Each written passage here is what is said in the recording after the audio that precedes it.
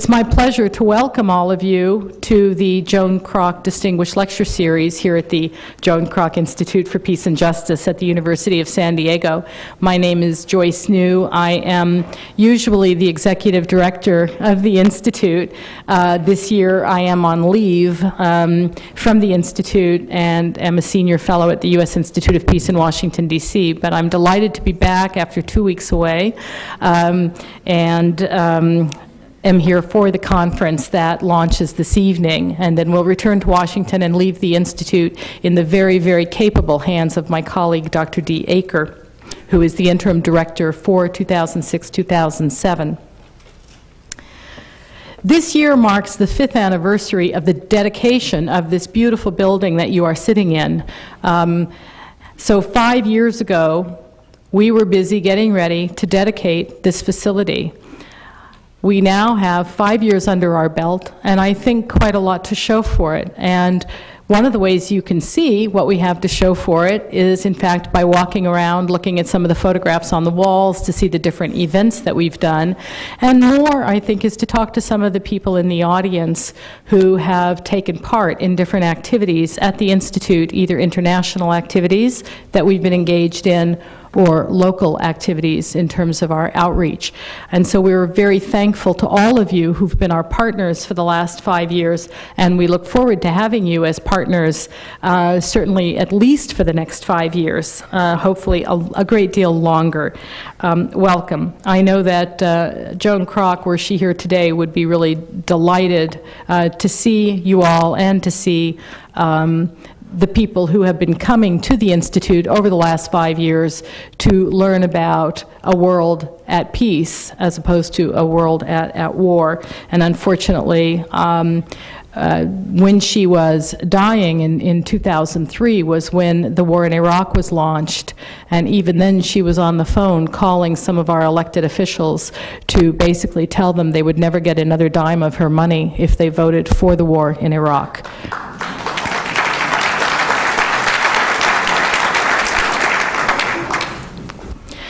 The men and women who are with us this evening and for the conference embody the spirit of Susan B. Anthony when she said, "Cautious, careful people, always casting about to preserve their reputation or social standards, never can bring about reform.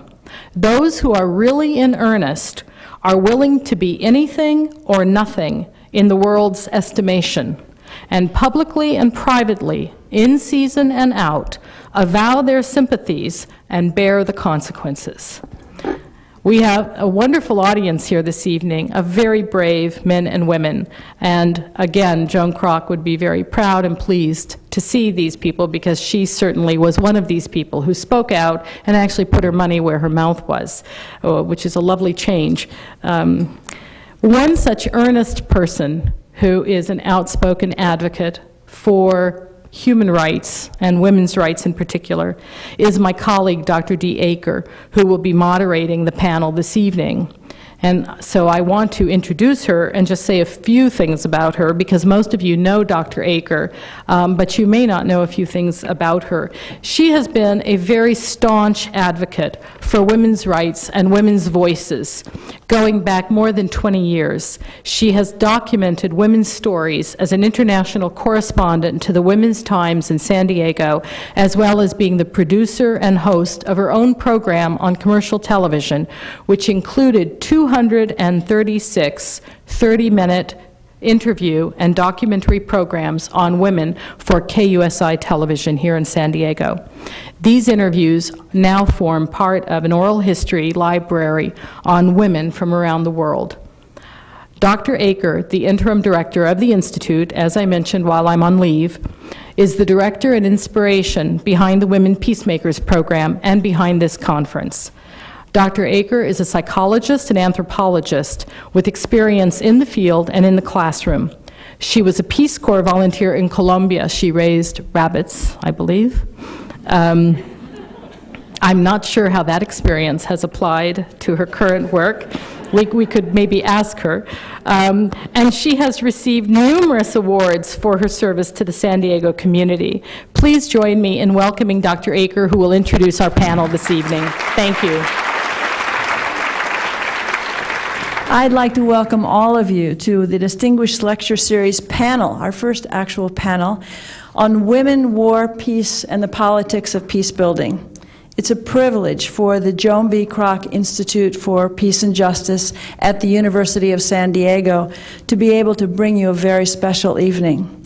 We're gathered on the first eve of a conference in which women and men have come, many from the front lines of peacebuilding and peacemaking in Africa and Asia and Latin America and Europe and elsewhere, to examine how we can be a real activist, a real policymaker for a voice for peace with greater justice. This is about the politics of getting women to the peace table with men, and the politics of what must be done to keep them there, and the politics of peace building, what it might really be like with greater awareness that people who live on the front lines and suffer the consequences of policies they had no influence in, if they were there, how this would be different. The urgency of this task is felt by many of us, certainly all of us on the stage, many in the audience this evening. And we are spending a lot of effort to have gender-inclusive peacebuilding and peacemaking be heart and soul of what we propose would end some of the complications. We look at a world of growing militarism, of powerful, negative, human rights denying legislation, rising radical fundamentalisms, and an increase in poverty because of economic policies that had bottom lines of the few rather than the right to a decent life for the many. And as all of us in this room know, the faces on the TV, the bodies of our human community, murdered, raped, trafficked, abused, and just even the use of the word genocide so commonly now suggests that there's something wrong with the policies that we currently have. Who's making policy? What difference does it make? Some of us who've been privileged to learn from real peacemakers on the ground, those survivors who stay and work and find out how to bring communities together that have been long separated. They're teaching us. And we want to make sure that their voices are heard at the table. 30 years ago in Mexico City, the first UN World Conference on Women was held. Actually, most of the delegates were men. There were more men than women. But what happened at that conference changed life for a lot of people because women saw and had a chance to present their issues, and it really became a calling. It really became something we could put our minds around and look to, changing. So women took seriously the questions raised at that conference and discovered there were a lot of common things that they had, no matter what country where they were from, or how things were moving forward. And so they met and they continued to examine what was happening in their societies, to women, to families. They did it in Copenhagen, they did it in Nairobi 10 years later, and they did it region after region, nation after nation, until they had honed and articulated clearly and lobbied for some real changes. Woven into my own attempts to document and support the change that will bring about some kind of gender-inclusive voice to the decision-making tables are the women you'll meet this evening. Mary Matembe, whose bio you have, I'm not going to go into long bios because we'd rather hear them, actually welcomed me into war-ravaged Uganda 20 years ago. She was on the ground organizing from the NGO, moving right into government, moving forward, becoming the Minister of Ethics and Integrity once she helped write the Constitution, and really was active. And she, at the very beginning, had to go off as a delegate for her government to Beijing. She goes to Beijing, and who should have organized the people in Beijing but Irene Santiago on my far right, who was the executive director of the NGO Forum. There were 35,000 people there from around the world at that point in time. And she represented the Asia group, but it's hard, but it was exciting and it was real and it changed a lot of things for all of us. Beijing came out with a statement. We called it a platform for action. We articulated points, specific points that we wanted to work with and look at. And one of the things 5 years later from that is how we weave in Alma, because Alma Perez is going around, she's been very active in something called United Nations Security Council Resolution 1325. I know we hear a lot about resolutions, but this is really a very important resolution. It says women have to be at the peacemaking tables. They have to be there after conflict is ended. They've got to be involved somehow. And so Alma is moving forward and taking forward the work that's been done over the last years. But with that, I would love to introduce Irene Santiago. She was the executive director of the Beijing NGO Forum. Irene. Thank you. In hindsight, 1995 was a good year.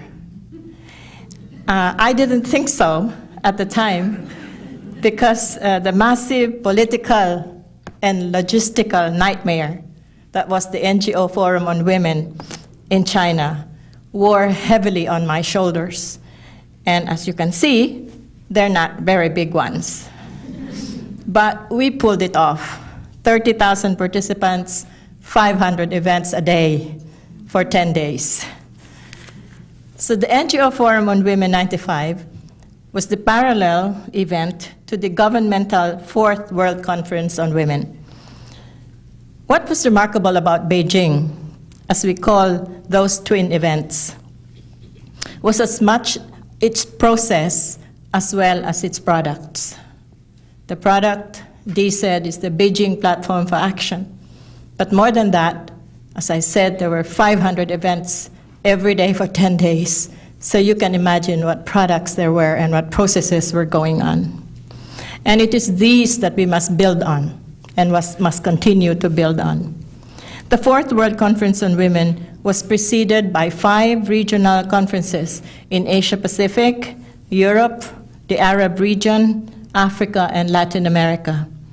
In each of these regional conferences, NGOs mustered all the resources that they could in order to run parallel forums that served to give women a stronger voice at the governmental conference, certainly, but also enabled us to network closely across issues at the regional level. So finally, when we got to Beijing, there was a strong women's team called Equipo that grew organically from the regional process. We can truly say that the Beijing Platform for Action, with its 12 strategic areas of concern, was a negotiated document, not just among the governments, but also between governments and the women. It was a hard-fought struggle as the forces that would keep women's voices and concerns out of the UN document were formidable. As the governmental conference deliberated on the platform of action, the NGOs also organized plenary sessions around 5 themes. They had identified 5 themes as having the highest impact on the largest number of women worldwide. These were: 1, globalization and the impact of the technological revolution on work. 2, violence against women, including increasing militarism. 3rd, all forms of fundamentalisms, religious, ethnic, geographic, homophobic, etc. 4, governance, including issues of identity and citizenship. And 5th, homogenization of culture and communication. Well, now, it is 2006, and it is not a good year. 9/11 and terrorism, the invasion of Iraq, the increasing numbers of protracted social conflict in the world sit on top of those 5 themes we identified in 1995 and have either raised new issues or sharpened their impact even more. As we deliberate here for the next 2 days on gender-inclusive decision-making for peace with justice, where are we at, specifically, in the politics of peace building, which is the issue this panel is supposed to address? A few months ago, I was in a forum where a man from the Ministry of Defense of an Asian country I shall not name asked me, "Irene, we are talking about war here. Isn't it a diversion to be talking about women and peace?" I have very expressive eyebrows. So you can imagine what they expressed at that moment. Of course, I said that I couldn't believe I was hearing that question in a public forum in this day and age, but I was. Didn't you hear the same thing, the same question asked by the people, usually men, but not only them, in the labor movement, in the agrarian reform movement, in every liberation struggle? You wait, women, wait. There are bigger things to fight for. Then I said, dare I say the P word? Patriarchy. Oh yes, we used to use that word in the 60s and the 70s, and slowly we stopped using it as we talked about women and development, women in development, gender and development, gender mainstreaming, and so on and so forth. We forgot the P word. Patriarchy is about men's obsessive need to control. Isn't that one of the reasons for war? And if that is so, shouldn't we be talking about women and men? About gender? He didn't ask a follow-up question.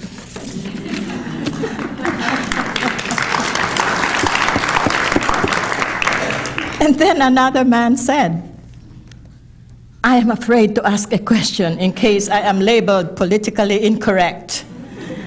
And I said, yes, you are right to be fearful. Being scared is the beginning of awareness. So, apart from the forces of patriarchy, there are forces of fear and forces of want that together make violence an option for many. And that is why Muhammad Yunus and Grameen Bank winning the Nobel Peace Prize is good, because it tells us that peace must confront all those forces: patriarchy, fear, and want. If peace is to be for all, and therefore sustainable, Muhammad Yunus, an economist and a man, believed in women. He knew that the forces of want and fear can be reduced, if not eradicated, by giving women a chance to choose to empower themselves. He made the connection for peace, as did the Nobel Peace Prize Committee. 11 years after Beijing, we have learned about the politics of peace building. Why are women still not at the table? Why are we not making the decisions? We have worked on quotas. We have done endless training and organizing. We have instruments, we have modalities, we have tools, we have all that. But my colleagues on this panel will give you concrete situations and issues arising from their practical experience in the front lines. Allow me to be the philosophical one. If you want the practical me, you can come to my panel tomorrow night, where I will speak about my own experiences as a negotiator. But tonight I want to talk about politics, meaning power. After long years of reflecting on power and women, I have realized that we must start where the women's movement has always started, with the word. In the beginning is the word. Because if you can't name it, you can't have it. Remember, personal is political. Remember, women's rights are human rights. We had to name them. How many of us have seen women who are excellent community organizers desist from entering the public arena where bigger decisions are made? Not that we don't have the skills. Sometimes we may not have the experience in that public arena, but that doesn't stop the men, usually. So why won't we go? Because power, in the models that we see every day, is not the power that we want to hold. We see power as manipulative and deceptive, even violent. But what about this? If we define power another way, would women claim it? Power is the potency to act for what is good. There are three operative words here: potency, act, good. If you have the potency, you don't act, you are not powerful. If you have potency, you act, but you act for what is not good, you are not powerful. It is capacity, action, values.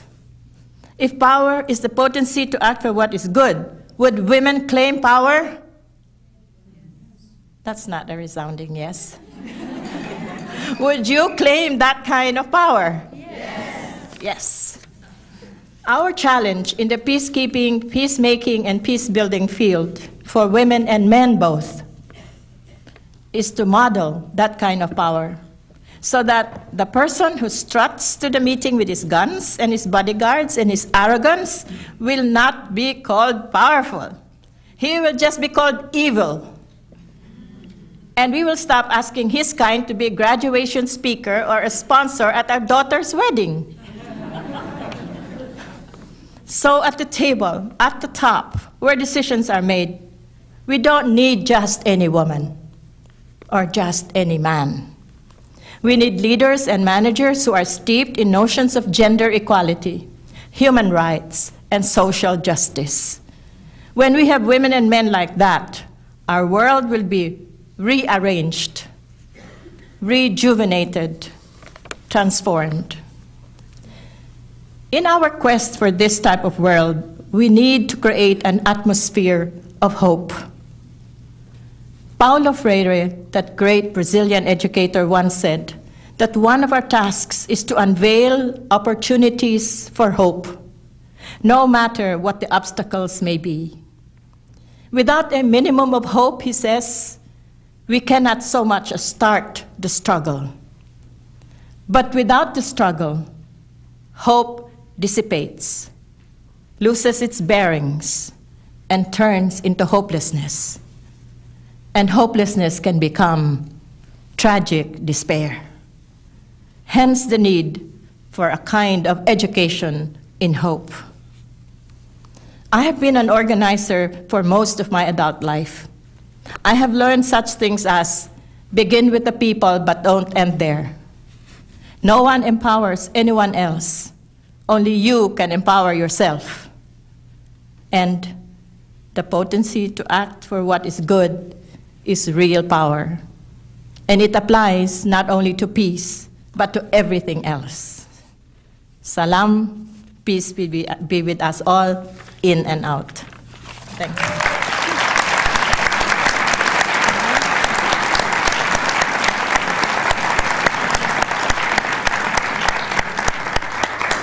Thank you, Irene.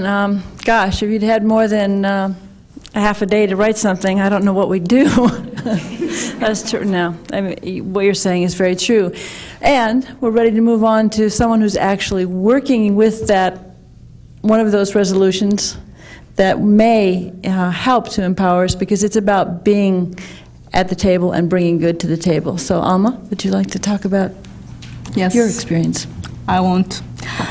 Hope. Hope is what we have, but hope is what women had in 2000, and that was a good year, if we talk about one. 2000 was the year of the Millennium Development Goals. You remember that? Microphone, is it on? You with me now? Thanks.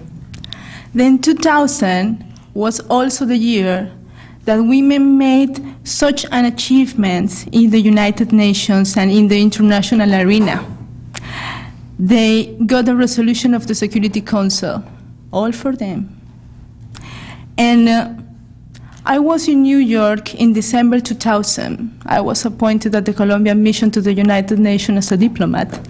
And when I came in to that room, my first thought was, what a masculine place this. Honestly, I thought that. And I have read a lot on it. And there is the Security Council, the place when you decide evil and good, when you decide war and peace. And probably because of the energy that they got in Beijing, when women movement had to fight for their place at the table and fight for their visibility in papers. Because everything in the international arena is about papers. It's about treaties, it's about resolutions, it's about declarations. And we used to think that all of those papers had nothing to do with the real life. And when you go into the Security Council, then you realize that the paper from the Security Council certainly changed a lot of people's life. Well, what happened that year was certainly amazing. Women's organizations were able to craft a resolution of the Council, were able to lobby that resolution, and were able to make that resolution accepted and issued by the Council. And that was a landmark thing. And Resolution 1325 is not just any Security Council resolution. Any Security Council resolution, it's mandatory, as you know. Any Security Council resolution should be enforced for every country member of the United Nations, but it's also a mandate for the whole United Nations system. Every agency in the United Nations has to comply those resolutions. And 1325 just placed in that framework 3 words: women and peace and security, all together. So it was the first time that we had the visibility of the United Nations Security Council recognizing that peace and security are inextricably linked to equality between women and men. And that sounds quite normal for us right now. But try to lobby a text into the Security Council saying so. And it would take ages. And it took, and they did. Since that year, 2000, Resolution 1325 has been the framework in which the United Nations and the countries are moving and should continue moving to enforce several mandates, and I would say 4 basic mandates of them. First, it is that women should play an active role in peacemaking efforts. That means negotiations, that means political decisions, that means implementation mechanisms. Not every woman, but yes, those women that are working in the communities, those women that are part of women movements, those women that are able to get this paper, an international resolution, and enforce it. So first mandate. Second mandate, protection of women in conflict situations. And the resolution calls specifically for protection of women's rights and addresses specifically gender justice. No peace without justice to crimes committed against women. How often peace is made against such crimes? Third point, mainstreaming a gender perspective into peacekeeping operation, and I would say into every operation United Nations is carrying on in the field. You're normally told in the street that the Security Council Resolution 1325 only apply for those countries into the Security Council agenda. I have been told that in Colombia so many times. That resolution applies to all countries, to all of us, men and women, to all governments. And we should be able to make it real.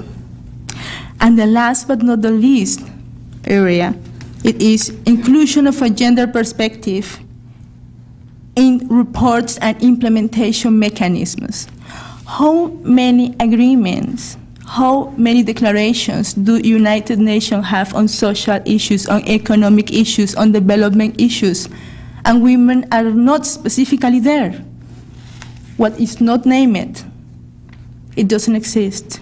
You cannot count it, and you cannot ask for it. Well, but Resolution 1325 is not important just because it has all of these mandates on it. It is important because not only women movements were able to make all the lobby in order to get the resolution through, but they are also doing the lobby now to keep it alive and to make it implemented. And no other Security Council resolution has such a vibrant civil society movement behind. And I really believe that 1325, it's a living proof that civil society, that a person like you, like I, that a person like my mother in Santa Marta, Colombia, can touch international reality and modify it. These people were able to draft a resolution for the Council, and now they are being able to enforce that resolution. This is something that normally we don't think we should be able to do, but we do it. And now what we have, we shaped the international agenda. We have certainly achieved 6 years after that the United Nations has included women in every possible space. We are being named now. We have gender chapters in most of the reports that the United Nations issued. We have achieved quite a lot. We have more women in places of power. Some are gender aware, some others are not. But was it?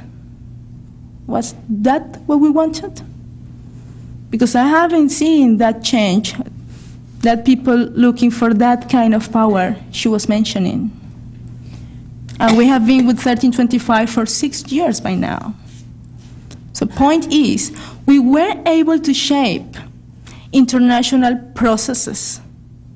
We were able to shape international language. You see how politically incorrect is not talking about gender equality now, but try to make it real. That seems to be politically incorrect. When you're going to sit on the table, don't the people stare at you still, like you're the only woman at the table? Try. Well, point is, it's time for the national agenda. If we were able to get 1325 from the Security Council, this robust women movement that was able to do so, it's also now it is the time for them, and it is the time for all of you women and men to start the implementation of what means of the spirit of Resolution 1325 at home.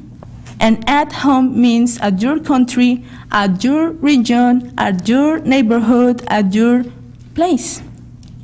I've been delivering trainings on 1325 these 6 years.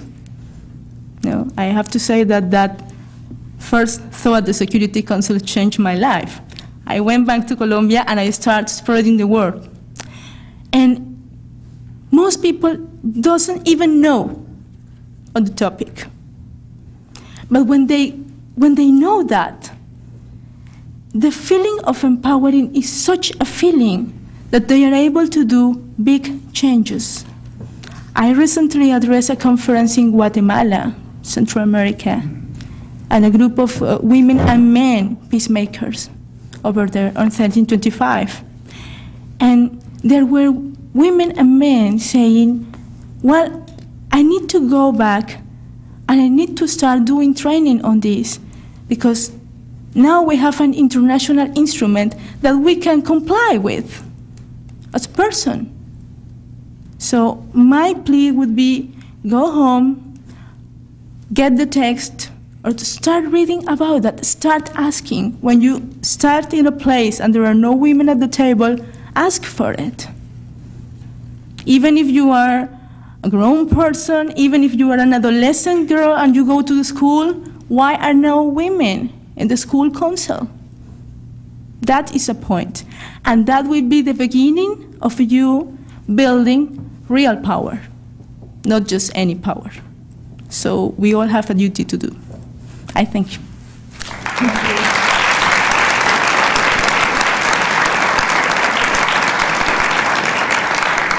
For those of you who will only be here this evening, there are copies outside of the key points of the UN Security Council Resolution 1325 and also the Beijing Platform for Action, the primary tactics. But of course, you can always find it online. It's real easy to look up those two things.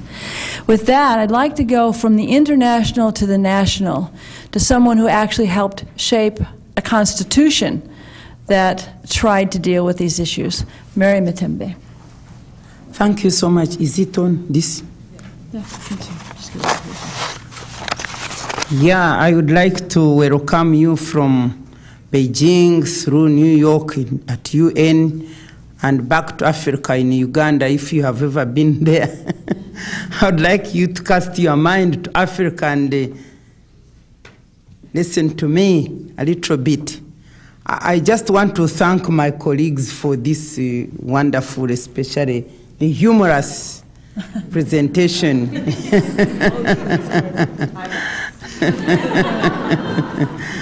I just want to say that I've been a politician for the last 17 years. From Nairobi, the forward-looking strategy, through Beijing, Beijing 10, and here I am to share my experience with you. You will observe that all these meetings had these three words. If it is a platform of action, it is a platform of action for peace, equality, and development. Peace begins because it is clear that without peace, you cannot develop. And without equality, you cannot have either peace or development. You know, being a politician, I've been confronted with questions as to, but why should women participate? They must justify why they should participate in politics. And I say, shut up. Why should I? The fact that I'm alive and a human being and was created by God to exist side by side with a man is clear evidence that I must participate. We shouldn't be asked data to justify why we should participate. The fact that God saw it fit when you created man. By the way, God created man after creating animals. What missed in the animals, he put in man. And what missed in man, finally he put in a woman. And he was satisfied that this is now a complete job of creation. And the whole idea was that man should sit together with woman and decide the issues of governance of the animals and the rest of the things God put here. And the fact that we are messing this world because women are denied the opportunity to participate and influence decisions. You can imagine even at peace negotiation and peacemaking, putting all these men seated there, men who know how to make wars, and now they sit there and they want to make peace. Don't you see it is just a contradiction? And why they can't see it is what I can't understand. And that's why God had created a woman with a sixth sense to tell them And distinguished men, I wish you could listen to us, the world would be different. Now, having said that, I would like to say, that in Uganda, having emerged out of wars, dictatorial rules, and murderous regimes in 1986, women had become cleverer. We had suffered so much that when the democratization processes started in 1986, we said this time we must be in there. You've not done good for us. And good enough, the NRM government was very receptive. It was listening because the women had participated in the wars also to bring it into power. So they said, fine. And the NRM established institutions, democratic institutions, and charged them with the responsibilities to democratize the country. And one of these institutions were the Uganda Constitution Commission.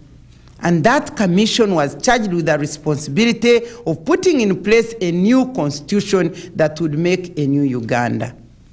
And good enough, because we were alert, we said we need to be there on this body also. The government appointed two women out of 21-member commission. Don't worry, I was one of those women. 2 lawyers there. And I can assure you by the end of the constitution-making exercise, all those men seated there, the 19, were very gender-sensitive.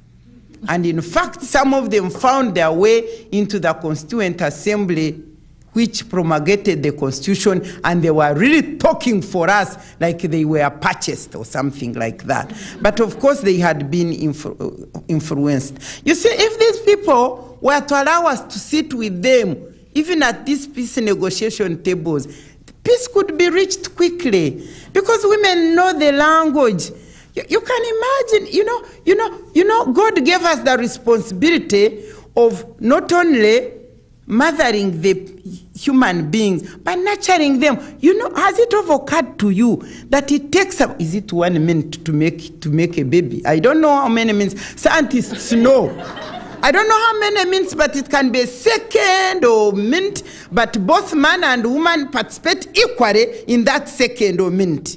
But then after that, the whole thing of human creation and nurturing is left to the woman. 9 months, that human being is communicating to you, and then on breastfeeding, and then on nurturing and bringing up. We know human life more than they do. And I wish they could let us make decisions that concern human life.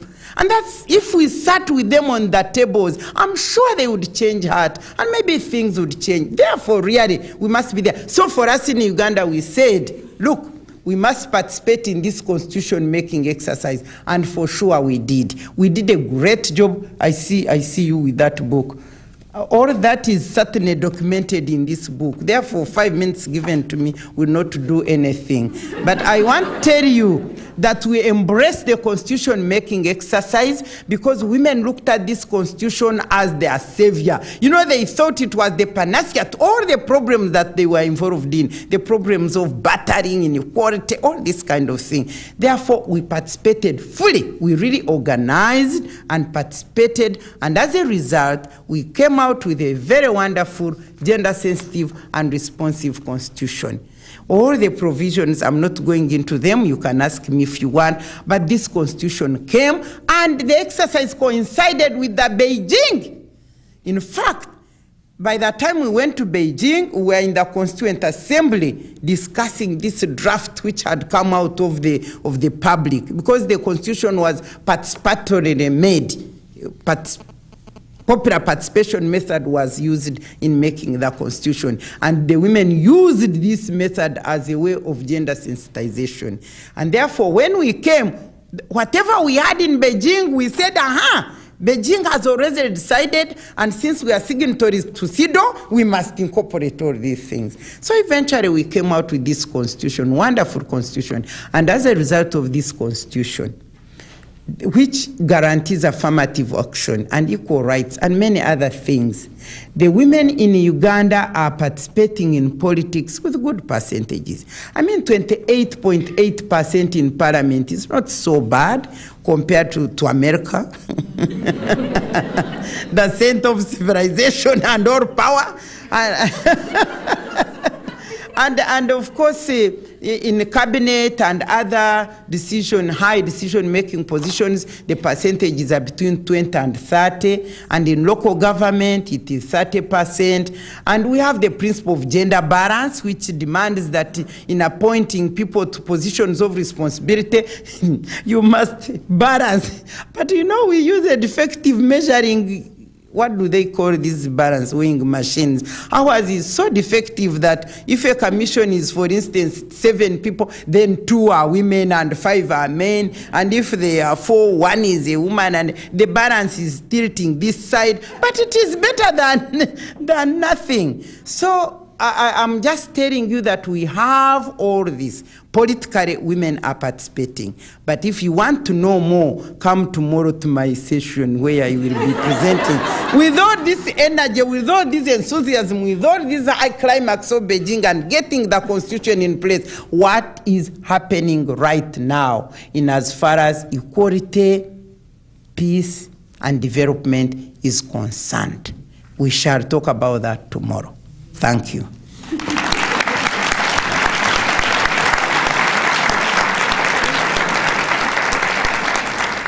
Let me ask Irene particularly, do you think that the kind of energy that produced Beijing and the platform for action, or the kind of energy that actually created the Constitution of Uganda, Mary, can that ever be regenerated? Is it possible? What do we need to do that? Hope. You have to hope, Dee. The energy that was so palpable in Beijing is, I think, has been taken over by what I call technical people. You know, the whole dynamism that came from a movement. As we go into gender mainstreaming, it becomes technical. So people who know about modules and training and checklists, etc., get into the forefront, because now you're trying to gender mainstream. So it becomes a technical problem, and so the technical people come. And so, and there is a difference between movement and the technical side of things.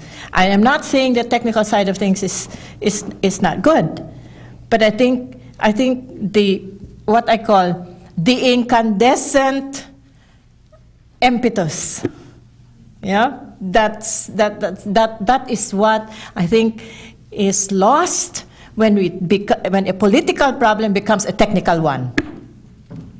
And I think we've sort of gone into that, and I think that a balance now, as again, you know, a balance needs to be made, and therefore, I mean, I'm 65 years old, okay? How many of the young people are here in this room who are going to take over the movement? I think most of us are now thinking successor generation. Who must come up with their own issues. They're not the same issues as our generation, but they have to come up and define their own issues again. But I think we must not lose sight of what a movement is and what a movement can do in the rush to doing the technical side of gender mainstreaming. Well, I just want to say that we need the younger generation to be motivated and not to get into complacency. Because, for instance, me, at this age, I don't think I can have that spirit. You know, when you met me 20 years ago, can I really revive that?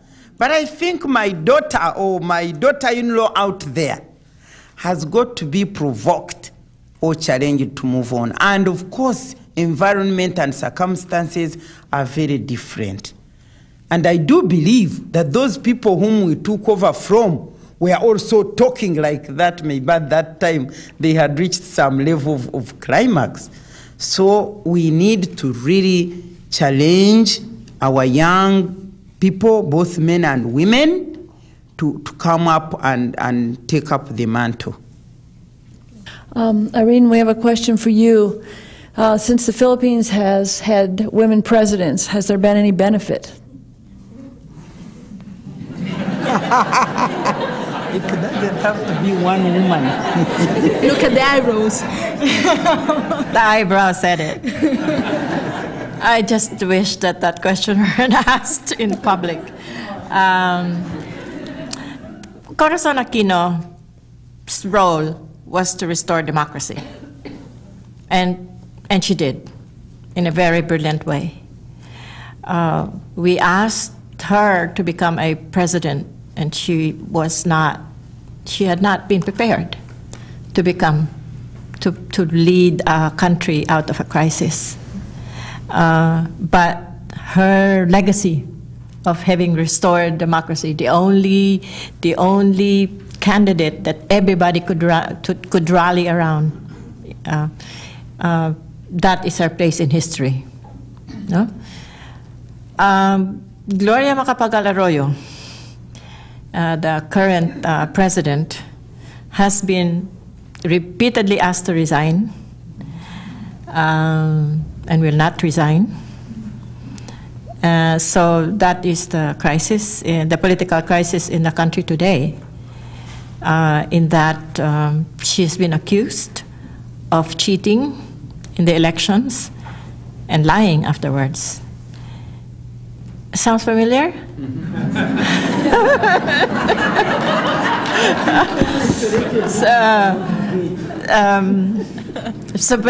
But that is also, I mean, as I said, I've done a lot of reflection on women and politics. I've run for public office. I ran against her in 1998, and so I keep telling the people in Mindanao, if you had voted me for president, then we wouldn't have, so, but that's a joke. But in my reflections, that's the reason why I said what I said, that it's not just any woman. It will have to be men and women, steeped in the notions of gender equality, human rights, and social justice. If you don't have those, what kind of a leader are you? No matter what your gender is. So we're talking of human, I think, of human qualities. When I do not like to romanticize women as the nurturers. I really don't. Because I think it does a disservice to women and to men and to human beings. Because I think we should do better. We should do better in the way we raise our children. We have to also do better in the way we structure our society. And that it doesn't have to be, you don't have to keep saying a woman is, as I said, a woman is not an angel, because when they, if you get Indira, Margaret Thatcher's, then you're saying what happened. And it's just not fair, I think, to put that burden also on women, and to put that kind of also of onus on men. And so those of us who are working on peace, in fact, are starting to think in terms of what do we teach, what values do we teach, so that we see each other as, I'm going to be spiritual here, as souls. And whatever roles we're playing are our costumes. So if you're now your mother, your wife, or your husband, you're a public official, you're Muslim, you're Buddhist, those are all costumes. In the end, each one of us is a soul. And I think it's the only way I can see another person. I can see another person in peace. I cannot have conflict with such a person if I see that other person is a soul. I can have conflicts with that other person in the different roles. And as we keep playing those roles, especially because those roles are played within isms, the various isms that we have, then it becomes the source of conflict. So go home tonight, think about the roles that you play and how those roles result so many times in the conflicts we're in. And if, as husband, wife, as mother, daughters, all of those things. And just, if we could just see each other as souls, then everything else, I don't think there will be the conflicts that we have today. Of course, you say, so what else is there, Irene? Well, there's happiness and peace. And I think if we start thinking that way, then I think many of the things that we are all want to achieve in this world, we can, in fact, achieve in this life. Thank you. Thank you.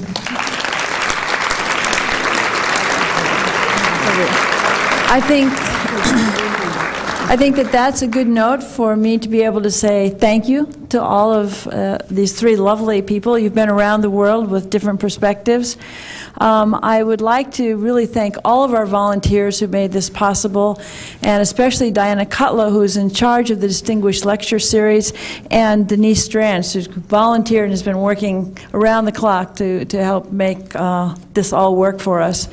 We're going to have reception outside. You'll get a lot of questions answered that you haven't had a chance to I didn't get a chance to read them just because of our time limitations here. And I want to thank each of you for joining us. And please join us in the rotunda, and we'll share something together. Thank you.